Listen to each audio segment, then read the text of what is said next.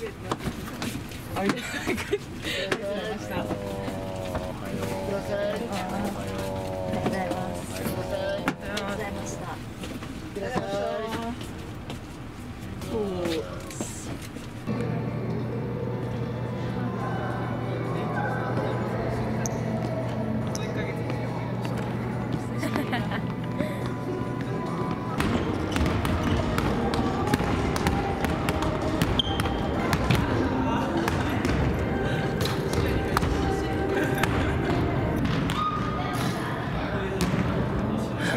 オリジナルドリンク。おじいちゃんです。おじいちゃん。自分でいつも作ってんの。あ、そうですそうです。水筒で。あったかいほうじ茶を持ち歩いて。モデルみたいです。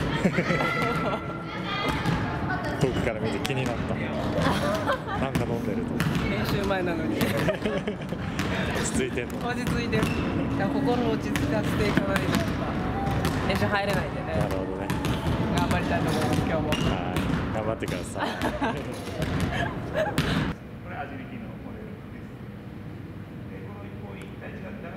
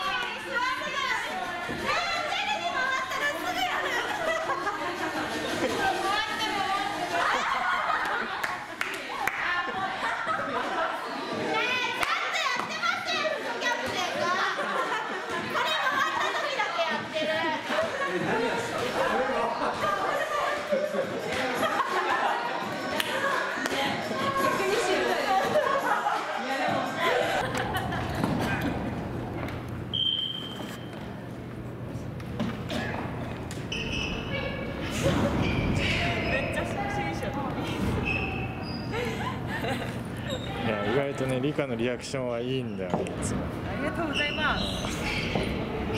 ゆらにしっかり教わってますから。やり方。違うよ。めっちゃバカにされてるんですね。これいつもルーティンなの。めっちゃいろんな種類やってるよね、逆立ちしたり。やってますね。これは体の歪みを整えるじゃないけど、骨盤固定してまっすぐにするってやつです。近藤選手です。はい。いい笑顔です。なんでコートネームメルなの？一応フランス語でメルシーっていうのが、ありがとうっていう意味で感謝の気持ちを持ってプレーするみたいなとこからなんですけど、なんか最初になんか思いついたみたいなのは、私楓なんで、楓ってメープルじゃないですか、メープルメルみたいなそういうこと感じで、最初はメルがいいんじゃないかみたいな感じで。誰が決めたの？ダブルに入った時のトヨタの1個上の先輩が候補出してくれて、そこから2つ入れます。すごいね。楓からメープル飛んでメルになって。メープルメルです。なるほどね。でもカメラに慣れてないからちょっと緊張してるみたいな。自分も緊張してますよ。嘘？本当ですよ。やっぱカメラ慣れしてるのは他にたくさんいると思う。カメラ慣れはみんなしてるよ。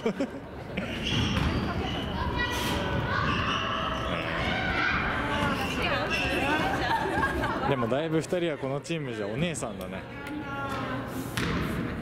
だいぶでもなんか今回30になって、じゃあ初めましてとかやったら多分お互い緊張してると思うけど、リオの時一緒だったんで全然なんかね久しぶりみたいになってる。逆にね。同い年いると心強いです。そうだよね。ちょっと強気になれるよね。頑張りましょう。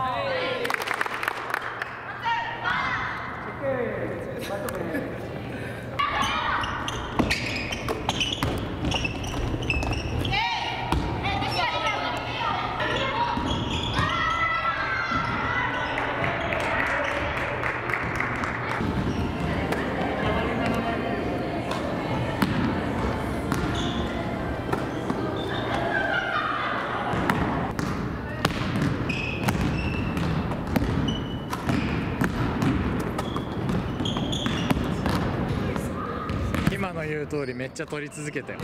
どうでした？面白くないですか？シューティング見るのめっちゃ好きなんで。それ載せてくれたらインサイドアカツキめっちゃ見ます。ずっと見てられる。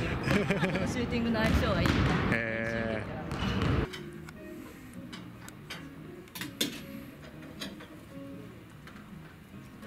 あこは栄養気にして相談取り方してるね。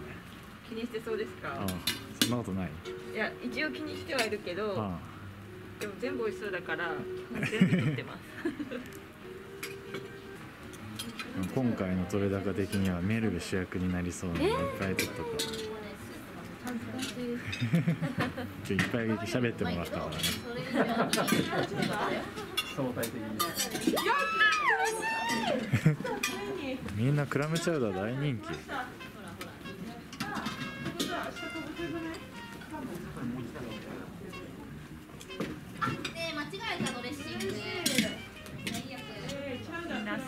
みんな大好きクラムチャウダー。本塚さんは好きな食べ物とかあるんですか？カレーライスです。カレーライス。カレーライス。昼ご飯毎回出てくるやつですね。毎回いただいてます。選手たちはクラムチャウダーが人気みたいです。僕も大好きです。もう見てワクワクしてます。いいですね。